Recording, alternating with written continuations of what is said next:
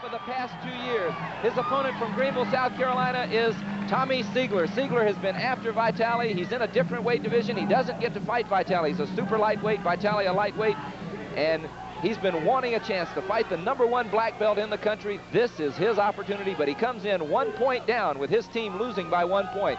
The matches have been very closely matched so far.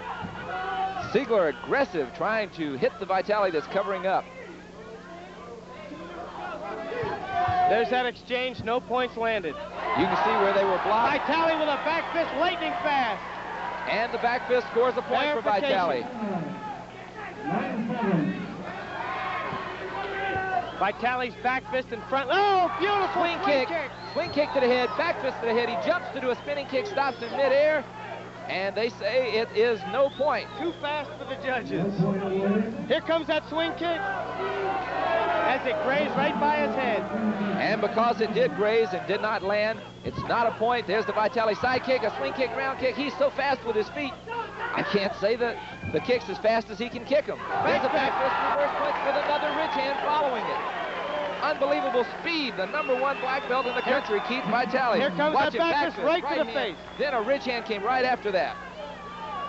2-0 in favor of Vitali in this match, moving his team up 10-7, and unbelievably, he lost his boot. He was thrown over the ropes, out of the ring. We're going to get that on slow motion, I think. There it goes, and it's a dive. You see a bare foot up in the air. No points are awarded. Keith Vitali put in a very embarrassing position, being thrown over the ropes. He'll probably get back at him just by scoring a number of points. That was a right hand, a spinning swing kick to the head. It went over his head. I don't know what they're going to call on that one. Here comes that exchange. It's not a point. Right hand, here comes the jump spinning kick over the head. It's not a point because it went over the head. This Seigler's got a lot of spunk. He's staying right in there. He's a very aggressive fighter. He doesn't give up. He has fast footwork. He's a super lightweight in the point karate. A little bit different in the weight divisions from the full contact. There's a hook kick to the back of the shoulder blade. No point. And the bell, Vitali winning 2-0. So the final score...